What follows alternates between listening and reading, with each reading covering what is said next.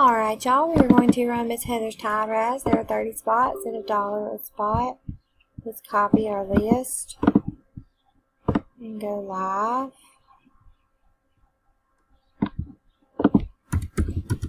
At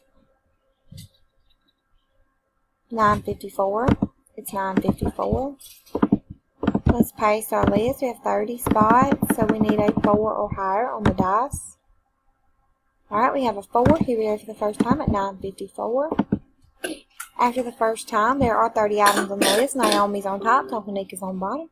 Dice calls for a 4, so here we go at 9:54.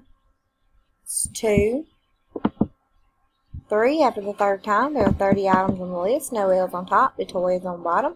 We've randomized 3 times. Dice calls for a 4. Here we go for the last time at 9:55. Good luck, y'all.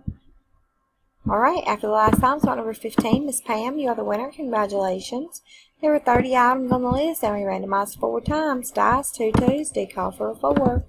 We are done at